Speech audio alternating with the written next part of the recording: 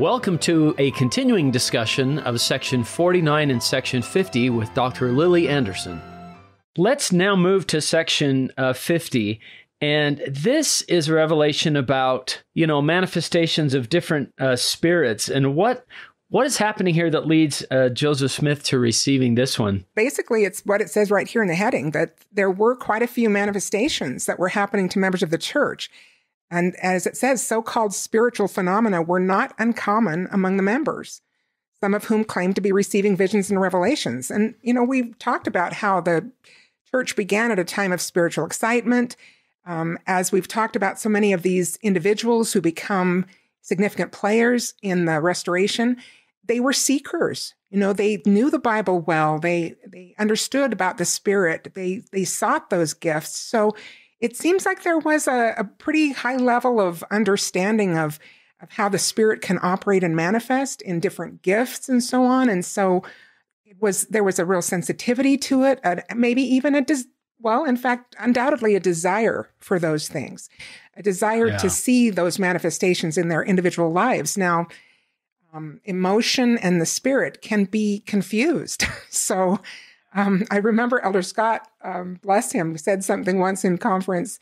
I don't remember the speech, but he said, sometimes, strong emotion can be mistaken for the Spirit. And I was like, thank you for saying that, because I've seen that a lot in my own life and in my practice.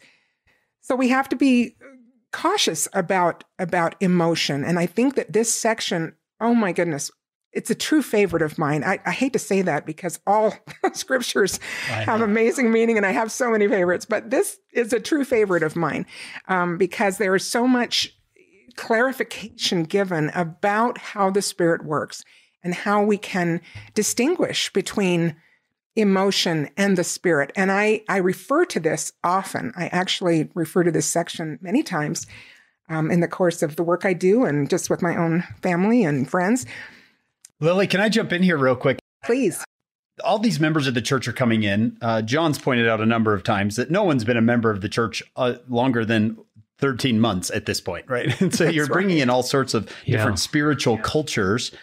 And so I love this quote. The past is a foreign country. This is L.P. Hartley. The past is a foreign country. They do things differently there. So when we read about some of these different spiritual phenomena, we shouldn't go, well, were all the early members of the church weird, right? Because that doesn't happen today. But it was a pretty common thing for religiosity then to be kind of shown in very physical ways, right? Getting up and moving and shouting and being taken over by the Spirit. And we just talked about the Shakers who, used a kind of ecstatic dance, and that was something that people saw and knew about. So yes, it was not as uncommon, like you say, in this period of time. That said, God gets very direct and interesting here in the first verses, which I think are so important. Look at what he says here in verse 6.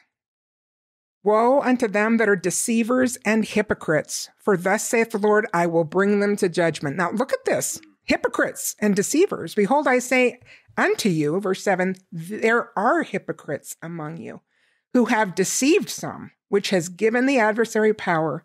But behold, such shall be reclaimed. But the hypocrites shall be detected and shall be cut off, either in life or in death, even as I will, and woe unto them who are cut off from my church for the same are overcome of the world. Now, this is pretty deep, deep correction. He's saying, let's just be clear. Some of this stuff is made up. Yeah. Like there are some of you who you are open to it, you want it, you recognize the gifts of the Spirit and the manifestations thereof, and that's a wonderful thing. And as you said, Hank, it's good to have a people who they have a fire lit in them. Seekers, they are seekers, and they do understand that there are miracles that can happen if we are in tune and open to them. And that is wonderful. But guess what enters in? The adversary is real and he uses anything. And here he uses this kind of excitement. And why would people be hypocrites and deceivers? For recognition. That's always what it is. Right. It's for recognition. And recognition is a dangerous, dangerous situation where people can start to, measure themselves by how many likes they get or shares, right? But anyway, back in this day, like how people think, oh, wow, this person is so spiritual. Oh, this person has all these gifts manifesting. And we've had, I taught a class one year in adult religion in Las Vegas. It was really a great class on the Latter-day Prophets. And what a gift it was to me to study the lives of those men a little bit more in depth. And I was so interested in how many of them wrote clearly about their awareness of the need to avoid recognition. They talked about it and talked about what a trap it was. And I think that's exactly what's happening here, is that this desire for fame or recognition or status, spiritual status, to be so seen as so spiritual is a real trap. And it can turn you into a hypocrite and a deceiver. Yeah. And that is so, anathema to the Lord. I remember hearing the most interesting story when Sister Sherry Dew was writing President Gordon B. Hinckley's biography, and that she took him a draft, and that President Hinckley was like, Gordon Hinckley. I'm sick to death of reading about Gordon Hinckley. Adulation is poison. Adulation is poison. And it's like, well, who am I supposed to write about? It's your biography. Kind of limited here. And I just loved that attitude that I guess he kind of felt, okay, people want to know who their church leader is, but it was really uncomfortable for him. He was the one, President Hinckley, who said, that someone had come to him when he was first called and said, the people of this church love their leaders. And from now on, you're going to hear all these really nice things about yourself. Don't believe them. Remember? Yeah. Don't believe them. So they are aware. And I think they fight against it. That's interesting. Having taught the New Testament for a decade now, I would think, maybe before that, I would think that the Lord didn't like sin. And I don't think he does like sin. It's hypocrisy over and over. It's religious hypocrisy, especially. He is much harder on them than on sinners. This whole first section reminds me of Matthew 23. Scribes, Pharisees, hypocrites. You hypocrites. It's something we all have to be careful of. Hypocrisy. I don't think the Lord wants us reading this and going, oh, I know a few of those. Right. I think he wants us looking at ourselves, saying, are we doing this in our own lives? Right. And I think you're right, Lily. You profess my name, but you're shining your light so that they may see your good works and glorify you. Right. That's right.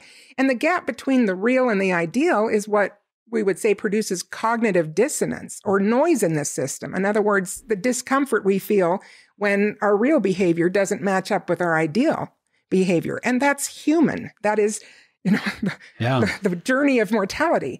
But there are two ways that sociologists would say we could deal with that cognitive dissonance. One is the good way, and that's to try to raise our real behavior to get closer up and down, our human journey, steps forward, steps back, but eventually upward, so that we can close the gap through improving ourselves, repenting, changing, becoming. But sometimes we also can dumb down the ideals. And some people just say, well, you know what? I don't think it's that big a deal if I shop on Sunday. And so I'm not going to lower the ideal. I'm just going to lower my ideal, or I don't think it's that bad if I watch that movie, or that bad if I use that language, or whatever it is, dress that way. And, and so we lower, and that happens. You can see all around that people are kind of constantly in this, situation of trying to reconcile their ideals with their real behavior. And of course, the one way is so much better than the other. It's to improve ourselves and become. Now, what's interesting is that I saw later on in my life, I saw a third way that I never heard in sociology discussions, but it was when I saw people, usually in the church, who would ramp up their being a witness of their ideals. Like they would talk incessantly about how fervent their conversions were, how much they believed in the gospel, how everything was, so important to them. And then, if you got to know them better, you sadly, or heard the backstory, sometimes maybe as a counselor or a neighbor or something, you would find that their real behavior was actually sinking. And maybe they had an addiction that they were dealing with or not dealing with, or they had a terrible marriage that they were not, acknowledging at all, but they wanted to maintain this fervor. And that really is the Pharisee. That's the Pharisee, where we take our ideals and we try to like polish them off and make them brighter than the neighbors and make it so evident to everybody that like, oh, I'm so into this. But, I'm really not looking in the mirror and saying, what lack I yet? And how can I, be a humble follower of Jesus Christ and not compare myself with a neighbor and try to say, well, I'm better than that. But to realize that, well, what was it President Uchtdorf's bumper sticker there about, don't help me not because I sin differently. Differently than you do. I'm glad you're talking about this, Lili, because I'm afraid as a former bishop, I had people that would come in routinely and were deeply repentant, sorry for their sins, and knew what the ideal was and were struggling to live it. And I didn't think of them as hypocrites. I thought of them as sinners who were honestly striving. And so I think what we're talking about as hypocrites were like the scribes and Pharisees were outwardly like, I am keeping everything, Right. But people that are acknowledging, hey, I'm a sinner, I need the Savior just as much as anybody, I think that takes them out of that category of a hypocrite and somebody who's striving, even if they are making the same mistakes repeatedly. Because I saw that as a bishop, and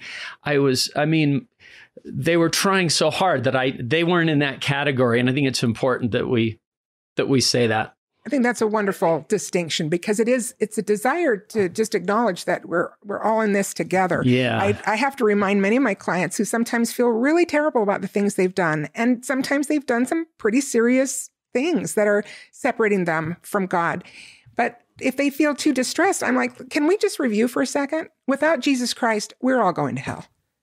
Like let's just remember. Let's just make sure. Let's make sure we're all in this together. All of us fall short of the glory of God. Anyone who says he's not a sinner, is a liar and the truth isn't in him. We know those things. So we are on this together. We don't need to posture or parade around our successes or anyway, it's real life, and there's a balance in there somewhere about not trying to disgorge or, just throw up all my sins in public, but at the same time not trying to pretend that I'm, without problems or that life is perfect in my house. And that's important. I think that another thing is just this idea of what we're, where are we going for recognition? And it really needs to be to God alone. When we do, all of us have had opportunities to speak in places where people come up and appreciate what we say. And that is a real gift and an opportunity. It's a privilege. And I am so grateful for every opportunity to testify or teach or share what I have learned. And then, but you know what? I don't forget where it comes from. And that has been a real help to me all along, is to just want to pass that off and say, like, you know what? The scriptures are where this stuff comes from. The Lord is, it's the Spirit that taught you today. And I'm grateful I could be a part of that. But it wasn't me. It wasn't Lili Anderson who had the answers. It's the gospel of Jesus Christ. Right. Even with my clients, sometimes they want to give me credit. And I'm like, you know what? It's what you did when you left the office that changed your life. Don't forget that. It's not me. I know who the healer is. It's not me. It's the Savior. So I think it's just, he's reminding us all through the scriptures. And as you mentioned, of course, in the New Testament, he really gives some scathing denunciations about hypocrites, because that is not his way. It is about the honest, humble follower of Christ who recognizes that we are all falling short of the glory of God, but we can approach him through the Savior who is mighty to save. And all of us can be sufficient with Christ. I think it's important also to recognize that the Lord is saying here that, he says they'll be cut off, whether in life or in death. In other words, don't worry about the timing.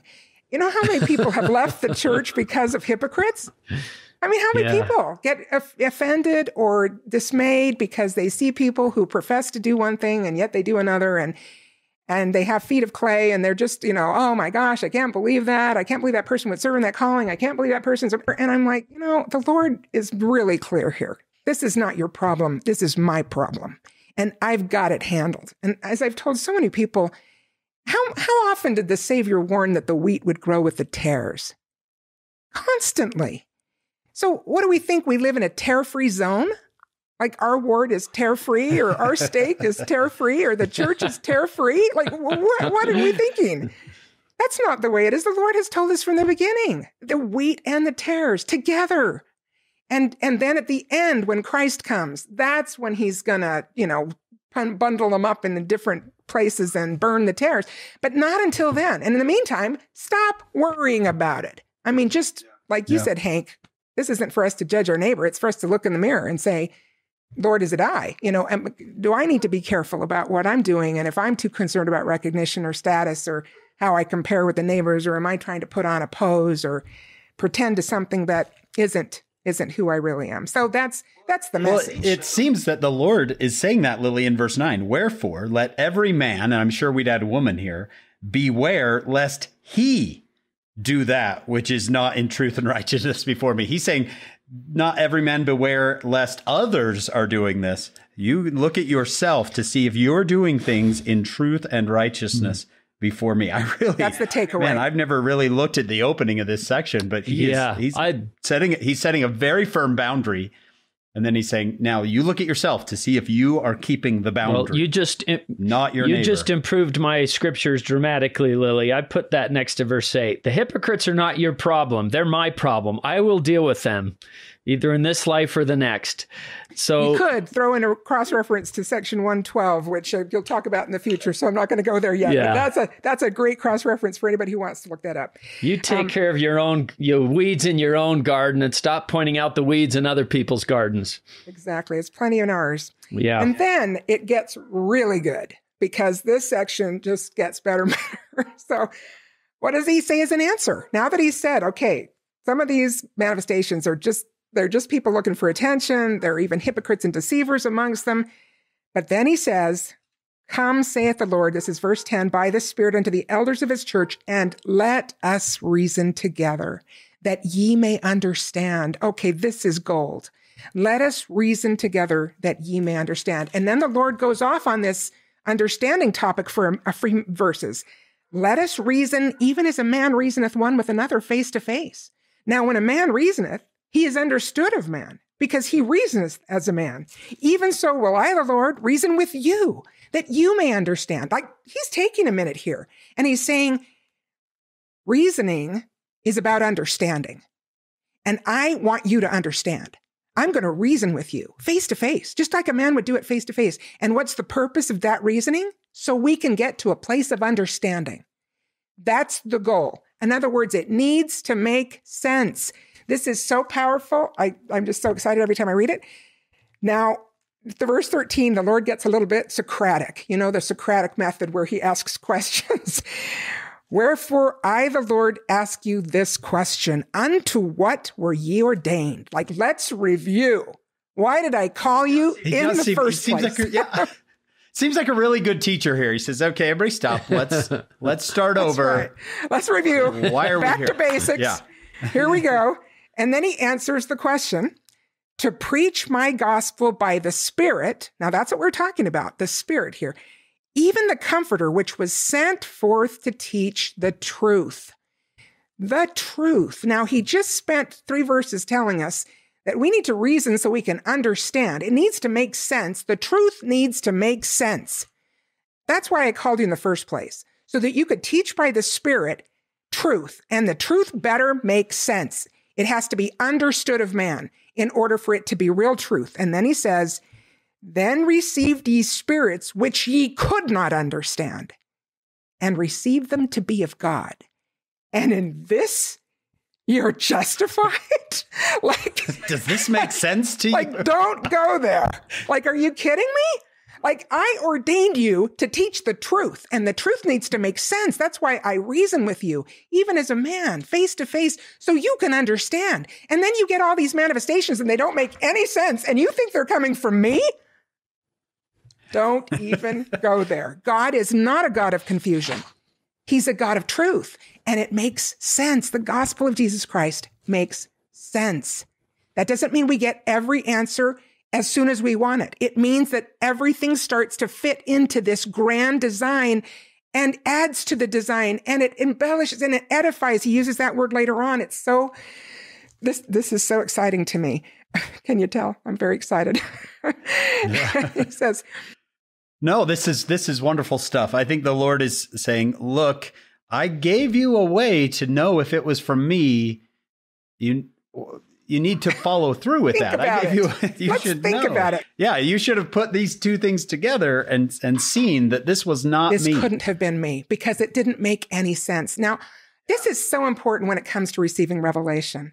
And that's where I use this section a lot to try to make this point that back in section 9, where he was talking to Oliver Cowdery about translating, remember? And he said, you thought you could just ask. No, you had to do what? Study it out in your mind and then pray for confirmation. Now, I think that order is essential. Think about it first. Like reason. Can you come to a place of understanding with what has already been revealed? Do you remember, and I don't have a reference on this, but Bruce R. McConkie once said that the 12 are very careful about petitioning the Lord for new revelation. And before they do so, they go and do an exhaustive search, and I'm sure their associates and admins do it too, but they look to see what the Lord has already revealed before they come and say, oh, we need more information. And that's fascinating to me. Again, I think the Lord is saying, look, I've given you so much. Can you think about it? Can you study it out in your mind? Can you do the math? Like, make the pro and con list before you come to me. Because I don't need to instruct you in all things. And he said that. It's not me that you should be commanded in all things. Like I gave you all this facility. I gave you the faculties of your mind. And I've given you so much information. Use it. Think about it. Learn it. Study it. See if you can come to a place of sense with it. Does it fit into what the Lord has already taught?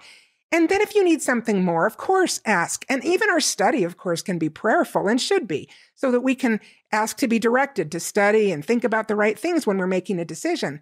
That's what the Lord wants of us. He wants us to use this amazing brain that he has given us, the good mind, the good information. Think about it and realize that truth is reason. Truth is reason. If it doesn't make sense, it's probably not of me. So think about how often we'll hear these stories. Not too often, I'm happy to say, but occasionally we'll hear these stories about somebody who says, I was praying about whether or not I should buy this, make this big purchase, and I had a really good feeling about it. So I went ahead and I bought it, even though I really couldn't afford it, and then I had to declare bankruptcy, and it was repossessed, whatever. But I think the Lord wanted me to have learn that lesson. And I'm like, no, he didn't. That's why the prophets say, live on less than you earn. That's why we have all this material about preparation and includes, a good budget and thinking about it and doing the math. The Lord doesn't want you to put your hand on hot stoves. So don't blame him for that and say that, well, I learned my lesson. Okay, maybe you learned your lesson and God can make lemonade out of lemons, which is what he does. But he doesn't want us to make stupid decisions. That's why he says, study it out in your mind. Come, let us reason together. Does it make sense? Does it fit into the revealed work that I'm giving you that is truth, that is for your good, that it's to avoid the pitfalls, the cliff edges, the hot stoves? If it doesn't, don't blame me for that and act like you're being inspired. That's not me. That's your emotion being, getting in the way. And you think that every emotion you have is the Spirit, but it's not. If it doesn't fit your thinking, you should be really careful and suspect about it. So here's a story. I was working with a young woman once. It's a long time ago. And she had kind of a misspent youth and came from a pretty tough family and hadn't been, they were members, but not so you could tell. So she hadn't learned the gospel very well and went through some tough times, but she wanted to get her life in order. So she was working with her bishop, and she actually was living with some really wonderful roommates. And they were all good girls, and they all went to church together. They even had apartment prayer when they could, and scripture reading even sometimes. They were really supportive of good things. And she was having a great experience there moving forward. Then she came in to see me one day, and she said, I have this big decision to make, and I can't get an answer. I keep praying and praying. I just can't get an answer. I said, well, what's going on? And she said, well, a friend from my hometown is moving close by. And she's renting a place, but she absolutely has to have a roommate to split the rent with. She can't afford it on her own. And my lease is actually coming up. So I wouldn't be leaving my roommates in a tough spot. And there are lots of people that they would be happy to have come and replace me if that works out. So they're open to my moving if I need to. And I would love to be with this friend. We're like sisters. We're so close. And we have such great history together, but these roommates are so wonderful. I don't know what to do. And I keep praying and I can't get an answer. And I said, well, let me ask you a couple questions. I said, is this friend of yours a member of the church? And she said, well, not really. And honestly, that was enough right there. But I went on. I said, so does she smoke, drink, do pot? Yeah, she does all those things sometimes. Does she have guys over? Yeah, sometimes they stay over. I'm like, well, here's another perspective. Why don't you stop praying about it? Why don't we just do the math? Because I'm pretty sure God has revealed his opinion on these subjects before. And I'm pretty sure you don't need new revelation. But that's where we come to a lot of times. And this is not an uncommon situation amongst our membership where we struggle to get new revelation about stuff that's kind of as plain as the nose on your face if you actually sit down and make the pro and con list. Yep. And talk to somebody else and go, what do you think about this? And they think, okay, I can see why the Lord. Is it because people think they must be the exception or something? Because, things seem so obvious that why would you even need to pray about that? I've heard President Stephen Lund, the General Young Men's president, say, you're wondering, young men, whether you should go on a mission? Like you need Don't even pray about it. Just go, because kind of the same. The Lord has answered this before numerous times. Yeah. And I do think that people, do sometimes want to be the exception, or they, we hear maybe some dramatic story about how they called somebody out of inactivity to be in this calling and it worked out really well. And so they sort of like the glamour of something that's less logical or less typical or less predictable. And while I certainly don't limit the Lord, and I know that sometimes those things absolutely can happen, I would really emphasize that they are by far the exception rather than the rule. The Lord knows what he's doing, and he's very consistent and logical about it. And sometimes we're just looking for that kind of moment of glamour where it seems like, oh, this weird thing happened. In fact, I often refer to Nephi when I'm talking about this, because I look at the reason that God could ask Nephi to execute Laban, and it was an execution, it was not murder. But the reason he could even ask him was because Nephi was logical and he was consistently obedient.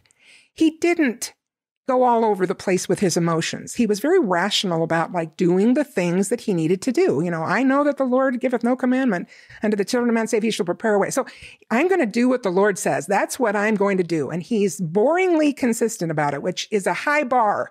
We should all be boringly consistent in our obedience to the Lord and what has already been revealed. And then God can say, okay, there's something new here. There's a higher law, and this needs to happen. And of Nephi, and what does Nephi say? This is such a great example because his first response is, that doesn't make any sense. I've never done that before. That doesn't fit. Yeah. Because he's thinking. He's not just willing to go off the feeling. He's like, but that doesn't make sense. It's not. But then he goes through that reasoning process. Right. Exactly. Yeah. There's another principle here. Better that one man should perish than that. Oh, how can they have the commandments? Yeah. How can these people have the commandments if I don't? Look at what would happen. And he tried to kill us twice. And right. But it's reason. It's reason. He's working with Nephi because Nephi is logical about consistently obeying. And he's not quick to say oh, yeah, sure. In fact, if he had asked Laman or Lemuel to do that, they probably would have said, oh, where's the sword? I should have thought of that myself. because they were all over the board. Sometimes they're obedient, and then the next minute they're just going off their emotions. They're swinging wide every time. And Lily, I love this principle of the idea. It's yes, you can be the exception because you never think of the exception. That's right. You are so boringly consistent. And I think that just to go back to my own experience there, I think I thought I was the exception when it came to motherhood because I was really good in academics. It was my skill set.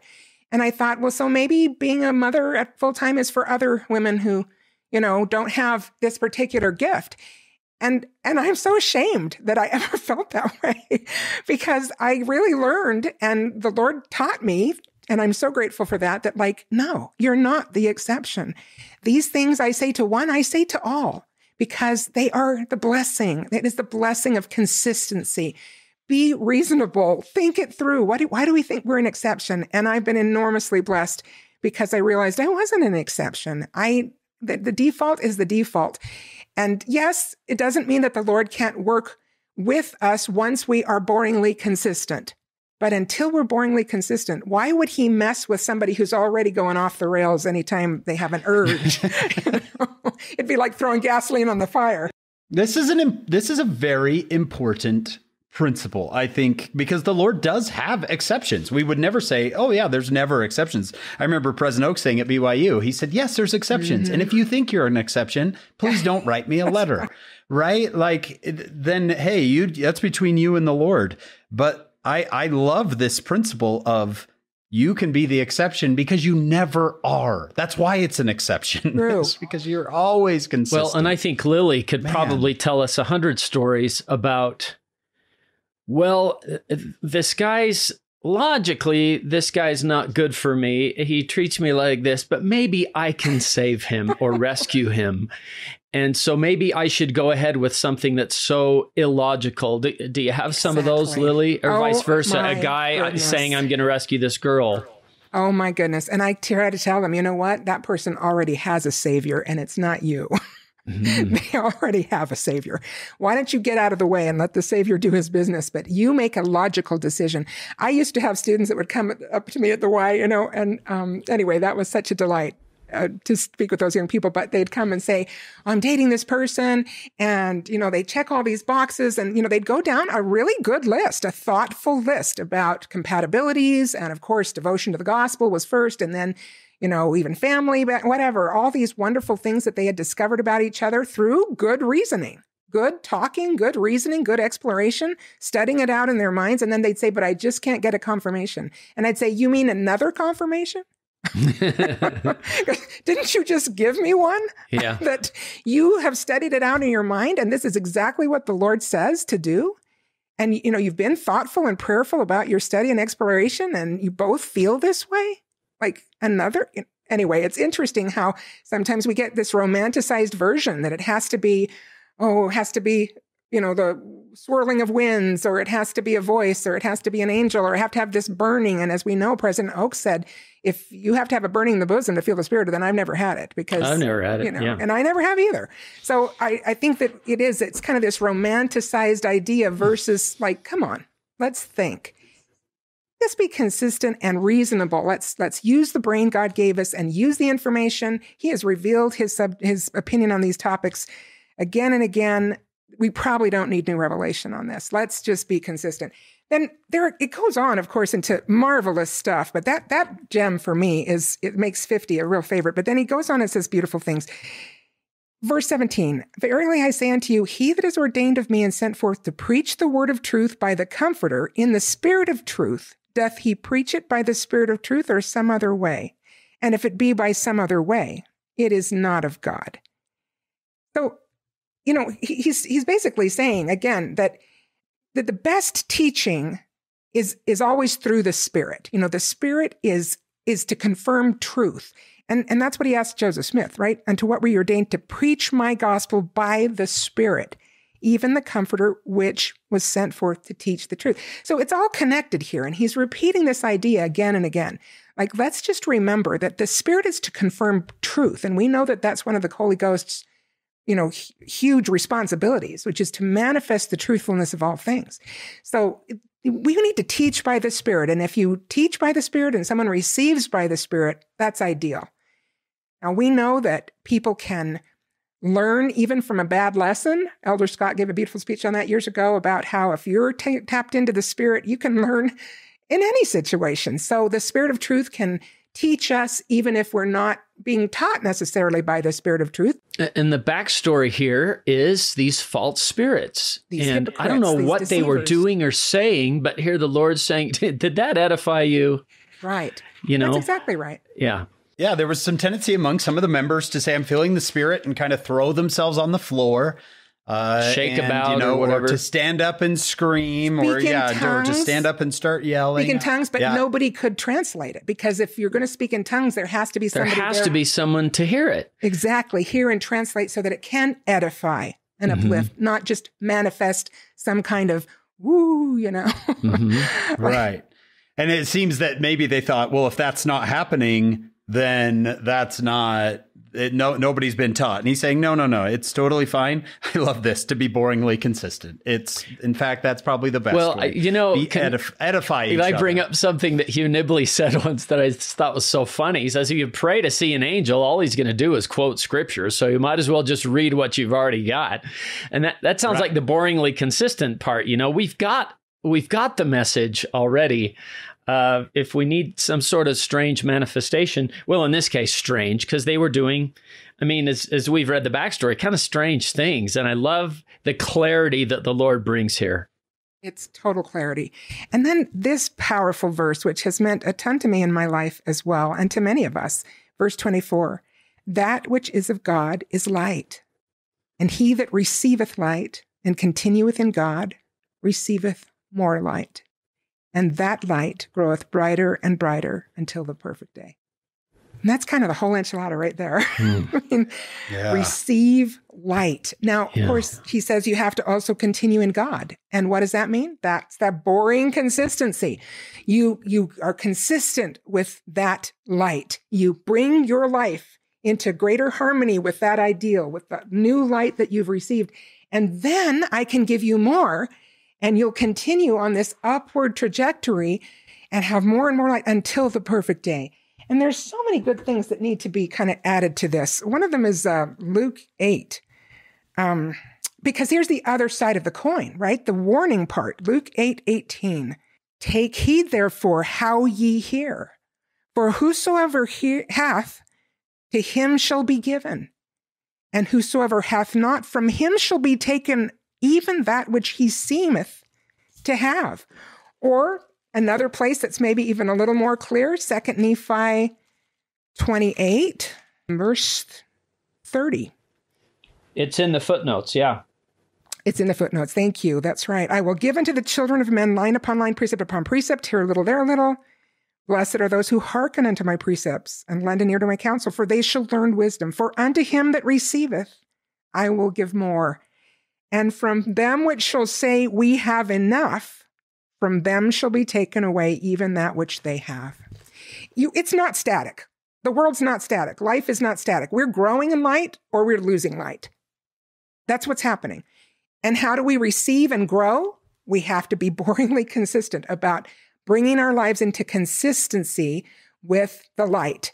If that's something that I heard in conference and it touched me and I felt like, I should do more of that, or I should do less of that. That was light. That was light that the Spirit was confirming to us.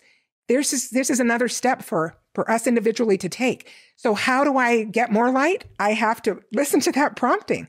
I have to follow it. I have to change. Change just doesn't happen. As a counselor, people ask me all the time, do you really think people can change? Can a leopard change its spots? A tiger change its stripe?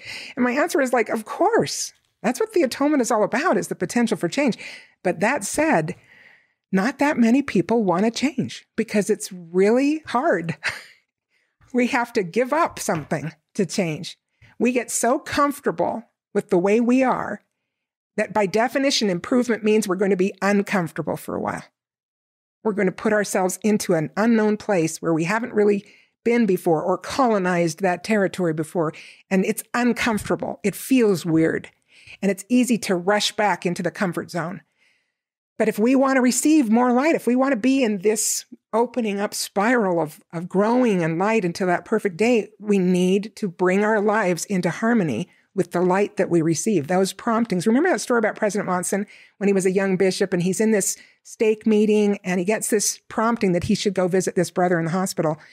And he says, no. Yeah, I better stay till the stake president's done speaking or whatever. And then I think he does get up during the song or before the prayer or something, but he does wait a while before he leaves. And when he gets there, the brother just died asking for him. And it changed his whole life, he said, because now it's like, if the Lord speaks, I need to be quick to obey. And there's something so important about that because God gives us this light, but it's not going to, what does he say? The Spirit shall not always strive with man. I'm giving you my best stuff. I mean, it's light. And I am the light in the life of the world. This is me. And I'm giving this precious thing to you. And if you don't pick it up and move forward with it, it's going to be gone. And not that we should be like terrified or fearful about some clock ticking somewhere, but there needs to be this alacrity. I like that word, this desire to move forward and say, boy, I've had that thought a few times. I really need to act on it. I need to move forward. I need to give that old behavior up. I need to stop that bad habit. I need to develop this good habit. And then the light continues to grow, or he takes away even what we had. And we've all heard this before, but I noticed it even before Sherry Dew said it, as in my life before even being a counselor, that sin makes you stupid. Yeah. People that we know that are bright people, and then they do things and you're just like, that person knows better. I know they know better, but why are they doing this? And it's because the light has shut down and they lose intelligence. Can I just share something else that I absolutely love? Abraham 3:19. Remember where God is teaching Abraham about intelligence. And he says, the Lord said unto me, these two facts do exist, that there are two spirits, one being more intelligent than the other. There shall be another, more intelligent than they. Now, let me pause there for a second. What does that mean? That a spirit is more intelligent than another spirit? Like, do they have a brighter IQ? Like, is that what that means? I don't think so. I think that intelligence, because what do we read? And isn't it section 93 that talks about light and truth and intelligence are all the same thing? Light, truth, and intelligence. It's all the same. So I think what God is saying here to Abraham is that the difference between the intelligence of spirits is that one will receive the light more quickly than the other. Maybe the other isn't receiving it at all, but if they are receiving it more slowly, this one is quick to receive light and continue in God. So they receive more light, and that light is intelligence. And like we said, the withdrawal of the light makes us stupid or less intelligent. But doing the right thing makes us brighter. I mean, in every way. But it's truly a brain function. Do you remember that President Nelson gave a speech when President Hinckley was the prophet about how President Hinckley was a multifaceted genius? And there are lots of stories about that. Like some Asian scholar came to BYU and the professor arranged an interview with Hinckley, and this guy walked away saying, why do I not know about this man? He understands more about Asia than anybody I've ever talked to, who's a professional.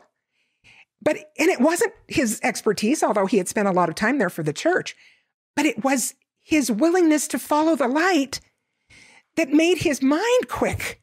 And then it was everything else too. Like there were so many stories like that. And I would say that, I read the biography of President Hinckley, and he didn't start out in school as some kind of genius kid that all the teachers were just blown away by, or that just, rocked all the standardized tests. No, it was because he continued in light. So God could work with his brain and give him that facility, that quickness, that light. And it is not about IQ. It's about goodness. It's about adaptability, the ability to speak to people, to connect with them, to know what is needed, to receive the Spirit, to understand the Spirit of truth that makes sense. It all goes together. To me, this is rock star stuff that the Lord is telling us. Receive the light. Do you remember Elder Hales? He talked about a bicycle he had as a kid. And he said, the light on my bicycle was attached to my pedals. So the faster I pedaled, the brighter the light. And so he said, I got really good at pedaling. And he said, and when I stopped pedaling, the light went dark. And this is the idea of you receive truth. If you'll live that truth, I'll give you more light. And if with that light, you're going to see more truth. And if you're going to live that truth, I'll give you even more light. Listen to this. This is one of those moments. Do you remember Dr. Millett, John said, this is one of those moments where you look at Joseph Smith and go, what manner of man is this? Right? Who says stuff like this? How would he just know this? Yeah. Listen to this statement. Yeah. He says this. We consider that God, this is Joseph Smith, we consider that God has created man with a mind capable of instruction and a faculty which may be enlarged in proportion to the heed and diligence given to the light communicated from heaven to the intellect. And that the nearer man, and we'd say mankind, men and women, the nearer men and women approach perfection, the clearer are their views, and the greater their enjoyments, till they have overcome all the evils of this life and lost every desire for sin, and like the ancients arrives at that point of faith where he is wrapped in the power and glory of his Maker and is caught up to dwell with him. I mean, that is exactly what we're talking about here. Live the truth you've been given and you will get more light. But don't live the truth you've been given and you'll lose the light. And with less light, you'll see less truth. That's and right. It'll be darkness and digress. Confusion. And sometimes those verses that we've talked about sound kind of unfair. I'm going to give to those who have and take from those who don't have. But you have to notice the meaning of the word receive. It's right. I'm going to let it in. It's like when we confer the Holy Ghost. It's not now the Holy Ghost will come upon you whether you want it or not. It's receive it. And that is something you must do. So you use that phrase, heed and diligence. I've got to let it in. And that's why I said in an earlier podcast, section 19 was one of my favorites, but boy, 50, and that verse 24, because I receive the light. I let it. It's like I tell my students, like a wedding reception, you receive guests. You let it in, and if you receive it and give heed and diligence to it, you get more. Can I throw something else in here? Because the rest of the verse or section, God talks a little bit about how you can understand, what's from the Spirit and what's from him and what's not. And he says in verse 31, it shall come to pass that if you behold a spirit manifested that you cannot understand. There it is again. There it is again. Yeah. And you receive not that Spirit, you shall ask of the Father in the name of Jesus. And if he give not unto you that Spirit or understanding, if he doesn't explain it, or if it doesn't start to make sense or fit with what has already been received, then you may know it is not of God, because God doesn't work against himself. So if it comes and it's confusing, well, it's probably not of God, but you can ask just to make sure there's something more that you need to understand. But if you don't get understanding, dismiss it. Confusion is not of God. He doesn't work against himself. Remember when Christ comes to the Nephites, and at the end of the first day, where he has just blown them away with all this wonderful teaching with the true gospel taught from the Savior himself. And what does he say at the end? He says, I see that some of you have not understood. Go home and ponder. Yes. Yeah. Go home and think about it. And pray that you can understand. That's exactly what he's saying here.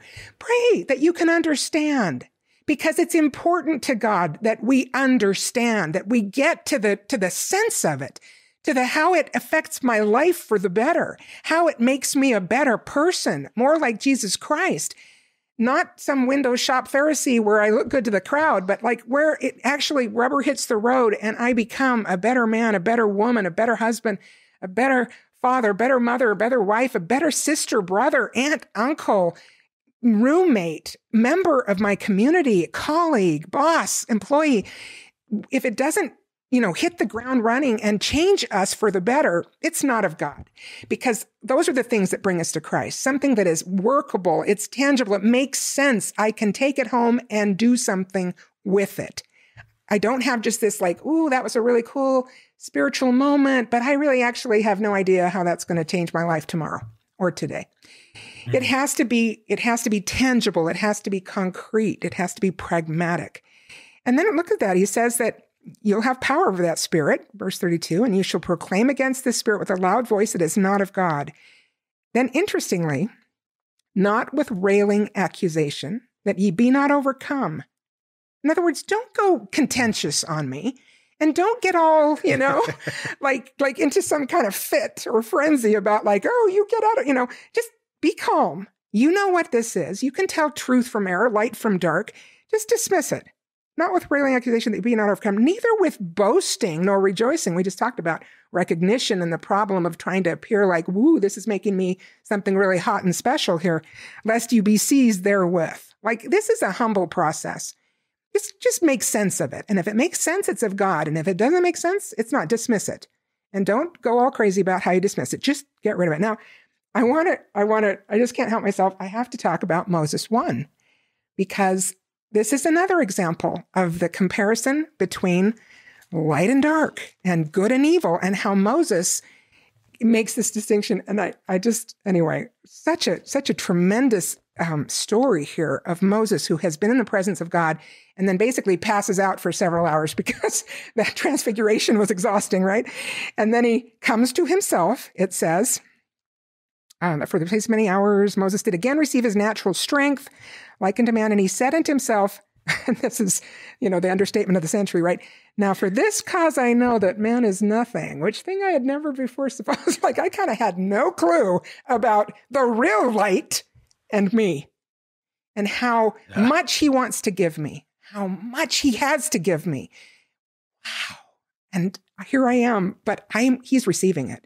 So that's pretty cool. And then he says, mine eyes have beheld God, but not my natural, my spiritual eyes. And then, verse 12, when he had said these words, behold, Satan came tempting him, because every time, and we've seen this in the restoration, when new light is coming, Satan is right there trying to snuff it out. That's what he does. He wants to snuff. Of course, he's never succeeded. He's this man. He's not even a man. He's this evil, dark spirit. He has never succeeded, but he doesn't stop trying until he's vanquished at the end.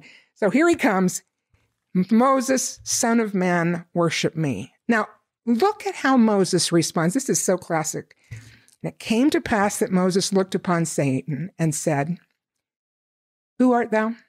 And I think if we translate this correctly, it would say, like, what'd you say your name was? For behold, I am a son of God. And where is thy glory that I should worship thee? Like, light? No light. I've seen the light. I've seen the light. Yeah. No contest. Like, what'd you say your name was? Like, why would I do that? And then, interestingly, and he talks about how he, couldn't look upon God without being transfigured, but he can look upon Satan in the natural man. And then, where is thy glory? For it is darkness unto me, and I can judge. There it is. I can judge between thee and God. And this is all about judgment. Sometimes we get this false idea in the church. It's one of our favorite false doctrines that we shouldn't judge. And that's just a really, really false doctrine. We can't condemn. We'd have to be omniscient like God to condemn people. That's not our business. We don't know enough. But to judge, we have to judge. How do you use your agency without making a judgment? And what do we judge? Light and dark. Is this leading me to Christ or away? Is this making sense or is it confusion and darkness? We're judging all the time. And as I said, when I was going through my graduate program, I made judgments every day. I heard all kinds of expert stuff, whatever. And some of it fit beautifully with the gospel of Jesus Christ. And I could judge, oh, that is correct. Those ideas are helpful and correct. It's a good take on this because it fits with the gospel of Jesus Christ. And this stuff, no. That absolutely conflicts with the gospel of Jesus Christ. It doesn't make sense in light of the gospel. It is not true. End of story. End of story. Light or dark, truth or error. Does it fit? Does it not fit? Does it add and edify to my understanding of God and his truth and his gospel and faith, repentance, baptism, and the gift of the Holy Ghost, or not? So Moses makes this judgment and says it. I can judge between thee and God. For God said unto me, worship God, for him only shalt thou serve. Get thee hence, Satan, deceive me not. And then, interestingly, a few verses later, it says that Satan cried with a loud voice and ranted upon the earth. I think he probably had a tantrum. Yeah. I think he's like, are you kidding me? I was hoping to get some traction here and snuff this light out, and you're just so out of hand, able to dismiss me. I am the only begotten, worship me. And then Moses began to fear exceedingly. And as he began to fear, he saw the bitterness of hell. Fear is what made him a little bit too susceptible for a moment to the powers of Satan. Yeah. We don't have to be afraid. If we know the light from the dark, we don't have to be. And that's exactly where Moses goes. He goes back to what he knows. Nevertheless, calling upon God, he received strength and commanded, saying, depart from me, Satan, for this one God only will I worship, which is the God of glory, the light, not the darkness. This is what the gospel's about. It's light versus dark, truth versus error. And it enlighteneth in every area of our lives. It makes us better at everything we do. It makes us better in our interpersonal relationships. It makes us at peace with ourselves. It makes us, because we improve and fulfill our potential and we cast our sins away through the power of the atonement of Jesus Christ, we're able to become new and better and progress, and we receive that light and it becomes a part of us, and more light is coming right behind it. I didn't mean for this to happen, but I have learned a lot about parenting in this section. So it seems the Lord gets a little frustrated with the hypocrisy and just the bad decisions that have been made. And then he says, okay, let's talk it through. Let's talk this through together. And he's very kind to them, right? Now, look, this is what I taught you. This is what you did. See how those two don't line up? Let's give me some examples here. And then he says, let's just everyone stay calm. Let's do that. I mean, I just love the spirit of teaching of this section. Because he even says at the end, you are little children. He says that in verse 40, you are little children. Fear not, right? He kind of increases his love to them after he's set a boundary and told them, listen, you've gone beyond the boundary. This is how you stay in the boundary. And then he follows up with all this love and personal interaction. I love what you've done here. The section itself makes you feel something. It's a powerful section. You feel like you would just want to be better, right? I want to be better. It's a theme that's repeated again and again, that Christ is the light and the life. And this idea of knowledge. And as we've said, the Doctrine and Covenants is an example of how Joseph Smith grew from, line upon line, precept upon precept, from light to light, from grace to grace. So this whole thing is about the growth of the light coming back to the earth, the light of the restoration that has blessed the entire planet. I can't find it. If any of you know where it is, let me know. But there's a chart that I saw when I was an undergrad about how inventions have been tracked in the history of the world. And, like when they invented the wheel or when they invented this or whatever. And it was pretty slow for most of the history of mankind. And then it hits 1820 and it goes like sky high. The light and truth came to the earth. And it didn't just come to the saints, although, of course, Joseph Smith was the prophet of the restoration, and this was the instrument through which the light came. And all of these early saints that believed and sacrificed to receive the light and continue in God. But light poured out on the planet. It is a battle between light and dark, and light always wins. Light always banishes darkness. I love what you said about children. And you know that in D&C 93, again, speaking of light, God tells us, I've commanded you to bring up your children in light and truth. And you're right. This is a great pattern for us as parents to reason with our children. And that is the process of transferring values, by the way, which the family is the only organization on the planet that is designed to transfer values. And we are seeing so many failures of that around. Even the people of King Benjamin, remember, who were so basically sanctified in that moment where they had no more desire to sin, but to do good continually. But their children, we've learned many chapters later, their children didn't believe. So even there was a gap. Now, let's not be unkind here. The product of parenting is the parent. It's not the child. God himself, offers light and truth to everybody, but not all his children receive it. So it's not about condemning ourselves if our children make mistakes or choose a different path. They choose the different, but it is about making sure that we become more godlike in our parenting and that we access the truth and we do try to help them understand the values of these things and what is right and what is wrong and to speak without shame about the gospel and to be bold. I know that bit about, where Christ told the people that I can see that you have not understood. That's where, and I love the Lord saying, let's talk this through. He's not coming in and grounding everybody. He's like, let's talk this through together. Okay. And it's almost like here at the end, he's like, okay, everybody ready? All right. I love you. Fear not. Go try again. Try again. Go give it another shot. I am in your midst. I am the good shepherd, he says in verse 44. You build upon this rock.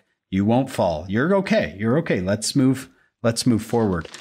I really like just the spirit of this section of, humility and truth rather than trying to come in and say, I'm going to fix everybody. He's like, let's talk together. I want you to understand. And don't worry about those hypocrites. Really like that. The wheat and the tare are going to grow together. Yeah. I'll take care of it when it's time. You don't worry about it. But just you learn truth. Yeah. You learn truth. And don't be a hypocrite, but you learn truth. Okay, so then he says, feast on the words of Christ. This is familiar stuff, right? And then look at the consistency. The words of Christ will tell you all things what you should do. So that's the reason we have the words of Christ. Now that's the scriptures and the words of the prophet. And why? So that we can know what to do. Like we were saying, it's got to have rubber hitting the road. How do I live? How do I become a better person, a better son of God, a better daughter of God, a better individual, better in all my roles? Feast on the words because they're going to tell you all things what you should do. And then he says, if you don't know any more of that, it's because you don't ask or knock and you're going to end up perishing in the dark, not brought into light. But if you'll enter in, by the way, okay, that's beautiful, and receive the Holy Ghost. We talked about how active that has to be. And then what? It will show you all things what you should do. So look, first it's the scriptures and the words of the prophet, which are, let's face it, fairly generic. What I say to one, I say to all, because everybody needs this. And these are principles of eternity. They are truth that everybody can use and improve their lives by living consistently with those words. But then if you persist and you receive the Holy Ghost in a sanctifying experience, so now he is your constant companion. It's not that he comes once in a while when you're in a good place. He is with you all the time because you are living so consistently that you don't offend him.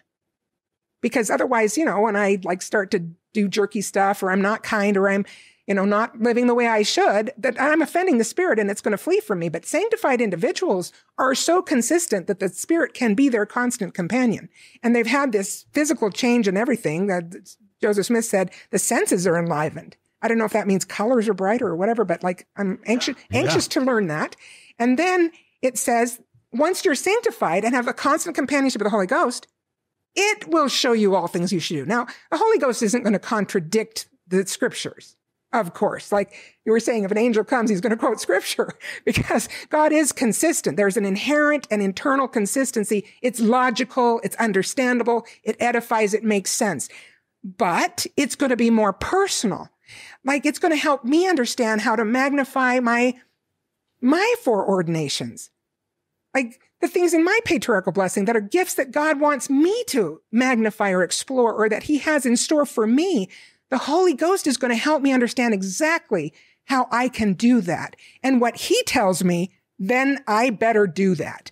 And then just to wrap it up, my husband has a great thought here. He's worked with missionaries forever. And of course they can get really anxious and somebody comes in and gives a speech about being the best missionary they can be. And they all get anxious because they're not sure they're the best. And my husband, looked at the scriptures and said, God never says to be the best that you can be. He says, be diligent. Are you being diligent? And if they're being diligent, if we're being diligent, that's on the path. It is consistent to be diligent. We just, we fall down and scrape our knees. Well, we get back up. Now, I do think that we have to be careful that we're not repenting of the same sins all the time. I used to try to tell my seminary students, it's not like there's a revolving door in the bishop's office. You're not supposed to be in there every week confessing the same sin. You do have to change, but that doesn't mean it isn't a process. And some things are harder to shake than others. So God is patient, but he knows the difference between diligence and laxity. And we just need to make sure that we want what he has to give, that we want it enough to do the uncomfortable work of change. By definition, it's uncomfortable. It's new. It's different. It takes a while for it to become familiar and ours and for us to own it. But that's the journey, and it's a marvelous journey, and there's a happy ending for everybody. Right. As you receive light, your desires change. You might be sitting here going, I don't want all that. Well, I promise you, as you are living this light, it will change your desires. In fact, I wanted to mention one verse that I just love because there might be someone listening going, I want all this, but I can't overcome my addictions. I can't overcome my sins. Look at verse 35. By giving heed and doing these things which ye have received and which ye shall hereafter receive, and the kingdom is given you of the Father, and power to overcome all things which are not ordained of him. As you continue to just Just be obedient to what you can. You will get the power to overcome those things that you feel like you cannot. And I've experienced that, and I've seen many other people experience that idea of, oh, I'll never overcome this. It's just who I am. No, the Lord will give you power to overcome. That light and truth will give you power to overcome things that you thought I'll never be able to overcome. I've noticed in this section, for me personally, gives you a lot of purpose, right? Why am I getting up today? Why am I doing what I'm doing? Because I want to live the truth I've been given so I can get more light, so I can see more truth, right? Tomorrow's exciting because if I live the light and truth I've been given, I'm going to get There's more. And then you both, you and John talked about the perfect day, right? Section 24 or section 50, verse 24. There is a day coming that you can have that perfect day. And it's perfect because of him, because he's perfect. Is there anything else about section 50 before we ask our last question, John? You feel like I just want to throw in that I have used section 50, verse 24 at the end of a fireside quite a bit. And I love to say, if you don't remember anything else I remember today, would you please remember 3 words: continue in God. And some people, they run into a challenge or a doctrine or a policy or something, and they discontinue God. And you won't find light in the dark. I love to tell them about a song when I was a teenager, looking for love in all the wrong places. And the idea of in the same way, you don't find light in the dark. I think President Nelson said in conference, rehearsing doubts in the company of other doubters or something like that. And no, please, I plead with anybody, if you're having an issue, continue in God, stay in the light and seek more light. And don't discontinue God because you won't find light there, but continue in God. And that is where you can receive more light and grow. And so I love that verse and that 3-word sermon, continue in God. Oh, John, that is awesome. John, Lili, both of you, these have just been awesome insights. Dr. Anderson, Lili, you are a scholar and a counselor. Your parents were scholars. You come from a family of scholars. You're also a mother and a grandmother. We would love our listeners to hear your personal thoughts on Joseph Smith, the Restoration, and what it has done for you personally in both your professional life and your personal life. I do come from thinkers. My parents actually came to this country with nothing after they served missions elsewhere, and they didn't even have high school diplomas. They took the GED so that they could get to BYU, and they worked as janitors and did, everything they could and lived on pennies so that they could participate in this process of education. My father did his 3 college degrees in his second language. My mother did her 3 college degrees in her third language, and her mastery was complete. They were brilliant people, but they were self-educated until they got to college by reading and by studying. Now, they both had the gospel in their youth, but they didn't have much access to the church organization. My dad and his family were basically the only family in Piedras Negras, well, with his uncle's family for a while, but then they went to Saltillo and there were some cousins there, but they really were on their own without organized church until he went on a mission, basically, or shortly before his mission. Actually, he moved to Monterrey, Mexico, and there was a ward there, but he was already a teenager. My mother, the branch in France, when they joined the church, they had like 6 people, including the missionaries. It was, well, maybe it was 7 with the missionaries, but, it was, they heard Heber J. Grant, who came to Paris, and they traveled to Paris from Orléans in order to hear him speak. And he, at that time, was still issuing the prophetic invitation to gather to Zion, meaning Utah.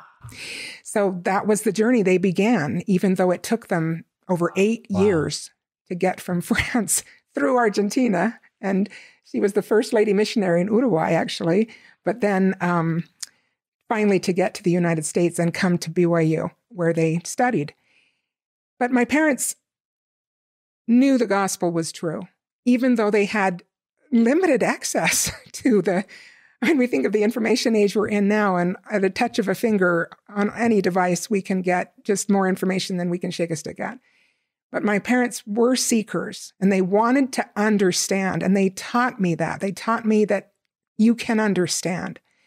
And keep looking until you understand. God wants you to understand and to know. But they always approached it as that God is right. So let's find out why he's right. Let's not ask whether or not he's right. Let's find out why he's right, or how it looks that he is right. And in fact, I could have read the one little verse after in Abraham 3, after God says, there are two intelligences, there's one more intelligent than the other, and a third will be more intelligent than them. And then what does he say? He says, I am the Lord thy God, am more intelligent than they all. In other words, isn't that sad he has to put it in print? Just in case you forget, I'm smarter than you. I'm smarter than everybody. I have all the light. So that was a great privilege to grow up with people who knew God spoke the truth. I've always been a little irritated by the fact that we've sort of had this term in the church called the Mormon intellectuals, meaning people who talk themselves out of their testimonies because they study so much, right? And I've thought, what does that make the rest of us? Chop liver? Like, because I'm not, I don't disbelieve, or I haven't lost my faith. I don't have a thought in my head. I don't have an intellect. I don't think about things or become analytical or seek and try to understand. Anyway, and of course, one of my heroes was, one of my many heroes in the gospel is Hugh Nibley, who you want to talk about an intellectual. I mean, the man spoke, 16 languages and could read another 8 or 2. I don't remember. It was amazing. And that man was a staunch defender of the Book of Mormon and a defender of the faith. And I have always wanted also to be a defender of the faith because I love it. It makes sense to me. It answers all my questions. Now, not all at once. I remember in college, there were a couple of things I didn't understand about the church or the gospel. And it was the church. And I went to every religion professor I could get to on BYU campus, and I asked them my questions, and none of them had a good answer for me. Good men that they were. They were good, and they shared what they could share, but they didn't really answer my question. And you know what? I asked myself some questions at that point, and I said, do I believe God loves me? Yes, I do. Do I believe he loves all his children? I absolutely do. I know he is no respecter of persons. He loves each of us in our own station, in our own lives, the way we are. He loves us. We are his. Do I believe he wants me to be happy and all those other children that he loves? Yes, I absolutely believe that in his perfect goodness, in his perfect mercy, in his perfect grace and love, he wants us to be happy. And then here was the pivotal question. Do I believe he knows better than I do how that happiness is to come? How I'm going to get there? How that's going to come into my life? And that was the Abraham 3 answer. Yeah, I do believe he is more intelligent than I am. I mean, they nodded to thine own understanding. And I thought, that's, again, if I don't understand something, that's my problem. It's not God's.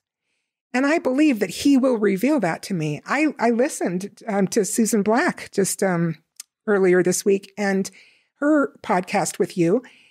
And I felt the resonance of what she said when she said that she had a dozen questions, or I don't remember how many questions that she wrote down when she was young. And that at this point in her life, about 86% of them have been answered. That's exactly how I feel. There were really just a couple, but I feel like I have at least an 86% understanding of them.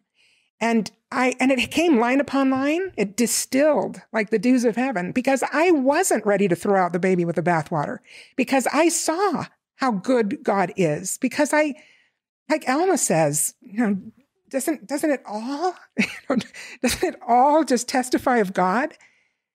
Everything demonstrates his love if we have the ability to see it. And I know that some people haven't felt that love. I've worked with people who haven't felt the love of the Lord, and it breaks my heart. But I know that it's not because he doesn't love them. It's because they've been wounded and they've been hurt in ways that make it hard for them to receive that love. And the answer is for them to heal their receptors.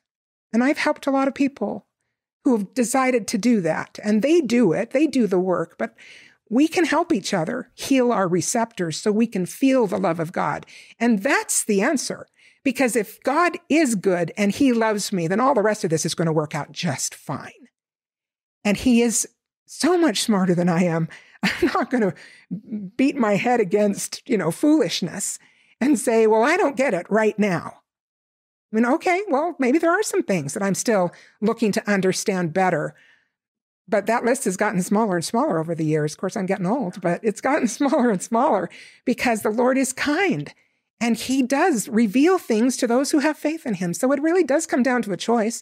We say, I know the church is true. I know Joseph Smith was a prophet of God. And I love it when people say that. I don't have a problem with that. But in actual fact, we choose to believe it instead of believing something else. And we could believe that he's not a prophet. We could believe he was just a fraud. Doesn't make any sense. You can't have these kinds of fruits without good roots. It's impossible. Remember what they said in Acts about Jesus Christ when they were trying to decide whether to go get out and get the apostles and round them up or whatever. And okay, I'm going to forget my details here. You'll have to help me. But it was when somebody says, no, leave it alone. It's Gamaliel. Yeah, Gamaliel says, Gamaliel if it's not rule. of God, nothing will happen. Yeah. It'll work its way through. But if it's watch out. If it's of God, you'll find yourself fighting against God himself. And that's exactly what the story is here. That you can't fight against the record of the church. This is the growth, the magnitude, the goodness that comes from this. All the excellence, all the light, all the ways to live. How many people say things like, well, I don't really believe, but I want my children to be raised that way. You're like, well, okay, you're seeing part of it, but you're missing the big connection there, which is that you can't get those kinds of fruits without roots. You just can't. And the roots are real. I choose to believe those things every day. And I'm so grateful for Joseph Smith. Once my husband and I were attending a professional conference in Rochester, New York. And so we would take in the afternoon, we would, have some time and we would go off and see church history sites. And we got to the Sacred Grove later in the afternoon and the tours were over and the missionaries all had a meeting. So they just sort of pointed and said, it's that way. So we had the wonderful opportunity to be there alone and just to kind of wander there. And we found some benches and we sat there and it was still light enough. It wasn't dark. It was just later afternoon and beautiful. And we decided to say a prayer. And my husband asked me to say the prayer. And I couldn't even mouth the words. I felt so overcome with gratitude for Joseph Smith and for the goodness of God and his beloved son, Jesus Christ, to work through that farm boy with his good heart and his seeking mind to bring this into my life and to my children and to my grandchildren. I am so grateful for all the good. I cannot deny the goodness of it. It makes too much sense. As a counselor, I have found that all the answers really are in the gospel of Jesus Christ. If I didn't know it before, I knew it after, because every problem has its solution in the doctrines of the gospel of Jesus Christ. He has all the balm for all our wounds. He has all the solutions for all our problems. I do work with non-members sometimes. Of course, in Utah, most of my clientele are Latter-day Saints. I work occasionally with people who are raised in the church but are no longer believers, or they're less active at this point in their lives. I just change the vocabulary because the principles are the same. They're the same. And why would I give them anything but the best? All the answers are to seek the light and conform our lives to it, to continue in God. Great phrase there, John. I love that you use that in that kind of way. That's a marvelous 3-word sermon, as you say. Continue in God. Give him a chance to manifest his love, because the goodness is there. The love for us as an individual. I mean, we've all said this, right? But how tender that the first word that broke the silence of millennia between heavens and earths was Joseph's name. Silence for centuries, but he says Joseph before he says anything else. And he could have said Lili, and he does. He says that, if I have the ears to hear. He's speaking to me too. I heard his words in the Doctrine and Covenants when I was 16. And I've loved them ever since. And it gave me a great love of all scripture. And of course, then I went on to the Book of Mormon, which has gold nuggets on every page. And, the Old Testament and New Testament, which are other testaments that are so beautiful. The Pearl of Great Price with all its gems.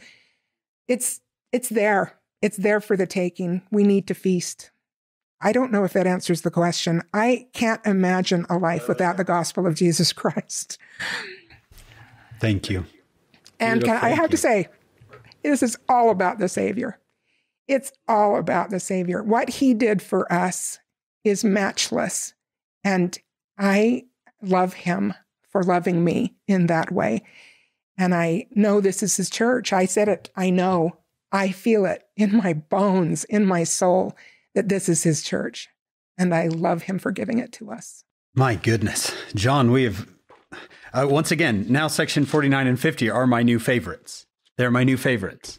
It's just incredible. I'm just not only continually impressed by the minds we have who visit us, John, but I'm continually impressed by these revelations. I'm seeing them in a new light going, wow. I'll never see them the same. And every week I'm making new notes. And I mean, I've seen the word spirit of truth. It's about 6 times in there. Truth has a spirit. Oh my goodness. I've seen the word understanding, Lily, the way I hadn't seen it in this section before. So thank you for being with us today. Thank you. What a wonderful opportunity. I've had a wonderful time. All of this coming from a 26-year-old, I think at this point, a 25-year-old farm boy and his contemporaries, right? With 3 years of farm. You can't have the fruits without the roots. I heard that too. That was beautiful. Well, thank you, Dr. Anderson, for being with us. Thank you to all of you for listening. We're grateful for your continued support. We want to thank our executive producers, Steve and Shannon Sorensen. We want to thank our production crew, David Perry, Lisa Spice, Jamie Nielsen, Kyle Nelson, Will Stoughton, and Andrew Morton. And we hope you will join us on our next episode of Follow Him.